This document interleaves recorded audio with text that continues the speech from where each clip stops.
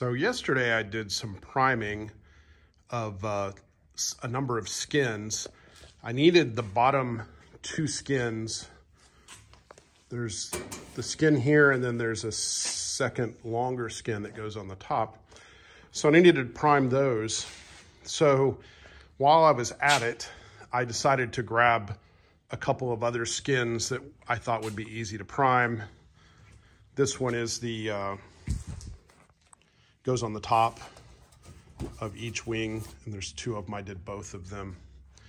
It goes on top of the wing walk. It's a pretty thick, stiff skin, but this goes over the trailing edge. It goes up over the wing walk.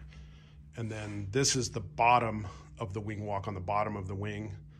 And then I did its pair. This is the right side. It goes on the bottom. And what I'm priming is the inside. It's what's gonna be inside the wing. What's gonna show on the outside, I'm leaving just bare aluminum for my painter to paint when I have the whole plane painted at the end of the project. And then this long skin here is the top skin, or the main skin for the bottom of the right wing.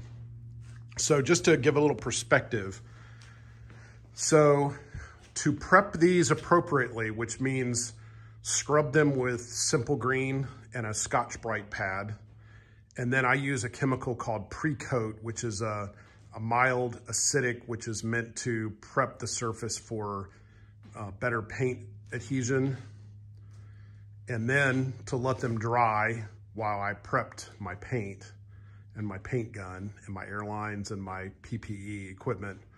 All that took about 3.5 hours. So for anybody who's just debating whether they want to prime or not, there's a couple different ways to prime.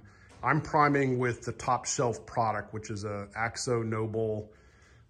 It's an aircraft grade fluid resistant epoxy.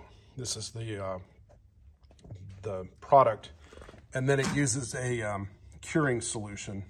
I kind of ripped with some tape I had. This currently, these 2 gallons together at Aircraft Spruce are $512, so it's a pricey option. I have also primed a couple of parts where I'm just using some self-etching primer, and I did the trailing edge rib here because I didn't have the time and I didn't want to get out all the equipment. It was late at night. I was able to just prime it in my hangar. I just threw up a sheet of plastic and I primed that. So it was dry for the next morning, and I didn't have to, be out in my yard at dark trying to paint. Because the Axo Noble stuff that I just showed you, the picture of the gallons, is pretty nasty stuff. It's you have to use full PPE when you paint with it because it's got some very bad stuff in it. It's why the military loves it, and it's a top shelf product, but you got to be careful with it.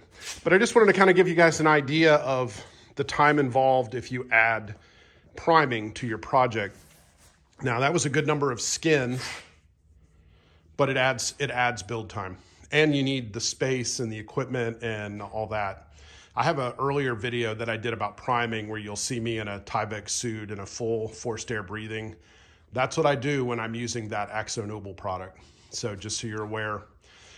The gold on here, now I have sort of, Sling doesn't call it a slow build kit. It's like from Vans terminology, but none of my ribs or anything were allodyne. I allodyned all these myself. So again, that takes time, and that's another process, and I did a video on that. But I'm just trying to kind of keep a track of how much time I spend on priming and allodyning because it's a big project decision. And I wanted to accurately know at the end of the project how many hours I added to my build doing this, more out of curiosity than anything. But I will share that information as I go with my watchers. Thanks.